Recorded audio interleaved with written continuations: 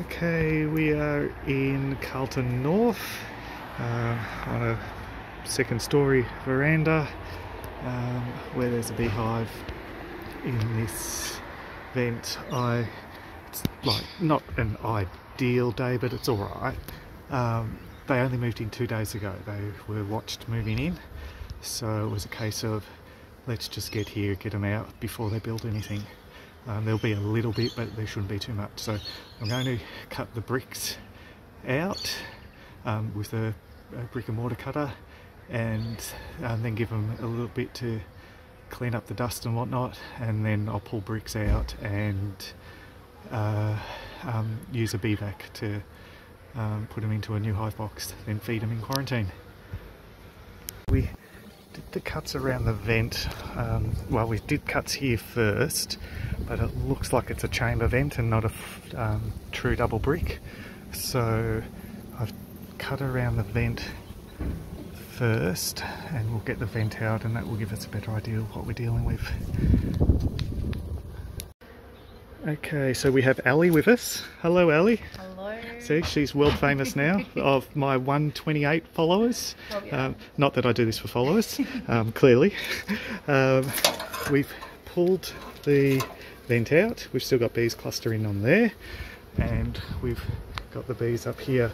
The great news is that it's a boxed out vent, so the bees don't go further in the wall, they go straight through the vent, so that makes life a lot easier. They've made a tiny bit of comb which I'll rescue and give to Ali, but there's no honey in there, of course.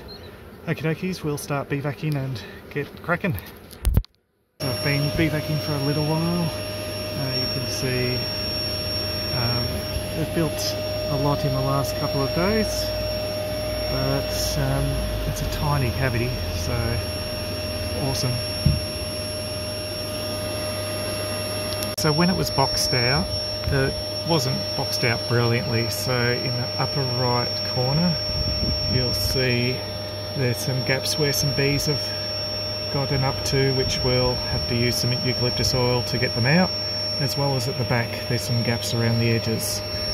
So yeah, we'll just focus on getting the bees we can access out first, and then we'll get the eucalyptus oil and sort out the rest. And that's all the comb out. So now we'll beevac the remaining bees, get some eucalyptus oil to get the other bees to leave their little hiding spots, and sort out the bees over at the beevac.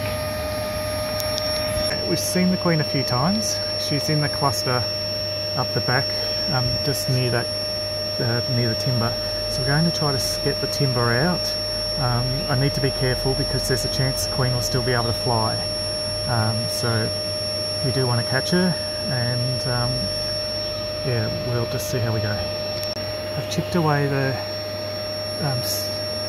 cement, concrete, mortar, that's what I'm looking for, at there, so I can get that timber out, because the queen is behind that piece of timber, as I've already said. So we'll now get that piece out carefully and try to catch her. Okay, and here you'll see we have the queen. So yep, she's exactly where she was meant to be. We'll show the landowner, and then we'll finish beevacing the last of them. Okay, you'll see we've now sprayed the eucalyptus oil, and you'll see the bees, they approach the hole but they hate the smell, so they won't go back in. We will fill that little cavity with rags though. But yeah, we used the eucalyptus oil just to get the remaining bees in the areas we couldn't reach. Queen is in the box, and we'll just vacuum up a few of the ones that are over there, and then we're done. So we're close now.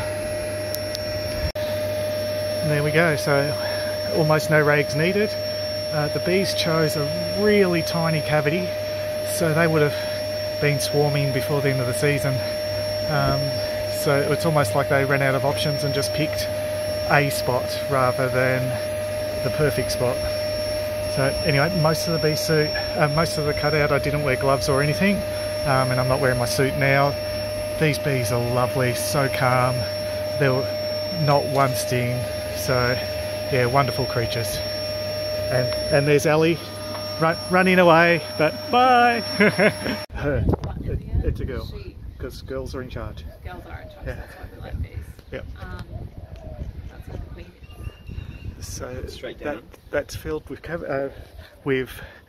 rags now. We have Ali and I've forgotten her. Sam. There we go. Dr. Sam. Dr. Sam and Psych Ali.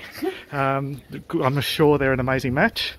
And then we have the bees here. So all ready to go off to quarantine and all happy, content, So we've done well. So hope you're both happy. Good job. Thanks so much. Yay. Best job ever.